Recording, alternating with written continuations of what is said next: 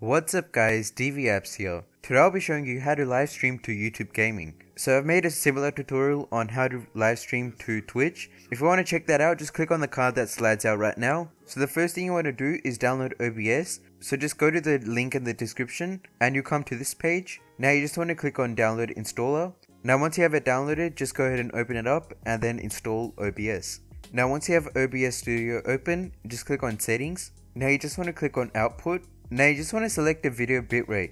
So the video bitrate is affected by your upload speed and how good your computer is. So what you want to do is go to speedtest.net and then just run a speed test and then you'll get your upload speed. So as you can see, mine's pretty high because I'm using my phone's 4G, but yours may be around 4 or 5 or maybe a bit slower. So say for example your one is about 4. What you'll do is go over here and then enter something like 3500. So anything under 4000. But if you have a really old PC, you might want to bring that down a bit because your PC might not be able to keep up with that. Now the next thing you want to change is your audio bitrate. So I'll change mine to 192. Now if you want, you can change the recording settings, but because we're not going to be recording it, we're just going to be streaming, we don't need to change that. So the next thing you want to do is just go to video. Now on the first one, you're just going to click on the drop down and then select your resolution. My one's already selected. Now on the second one, you want to select your output resolution. So I'd say go with 720p, which is 1280 by 720. But if you don't have that option, just go with the next one available. So for me, it's 1364 by 768. And for the FPS, if you have a good internet connection and a good PC, you can make it 60 FPS.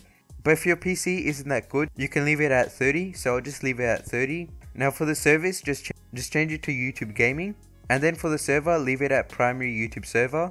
Now the next thing you want to do is get your stream key. Just go to gaming.youtube.com and then it'll come up with go live. So you just want to click on go live and then you just want to scroll down.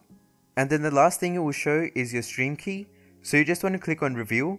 Now before you click on reveal, you want to make sure that no one sees this key, because if they get that key, they can stream on your YouTube channel and you don't really want that to happen. So just click on reveal and then copy it and then go back into OBS and then just paste it there, and then now you can just click on apply and then OK. Now you just want to add a source for your stream, so it can be anything. I'm just going to do display capture. Now that's just going to capture whatever is on my display. If you want, you could do something like video capture if you want to capture your webcam, or game capture if you're playing like a game and you want to capture that, but it just depends on what you're doing. Now just go back onto YouTube and then you just want to fill out this information. So I'm just doing a test stream, so I'll just make this private, but you want to make sure that it's on public.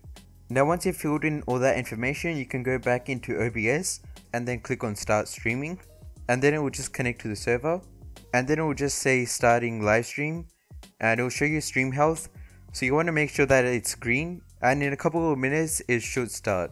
That's all for this video. Make sure to like, comment and subscribe. Let's see if you can hit 7 likes in this video. Thanks for watching. Until next time, peace.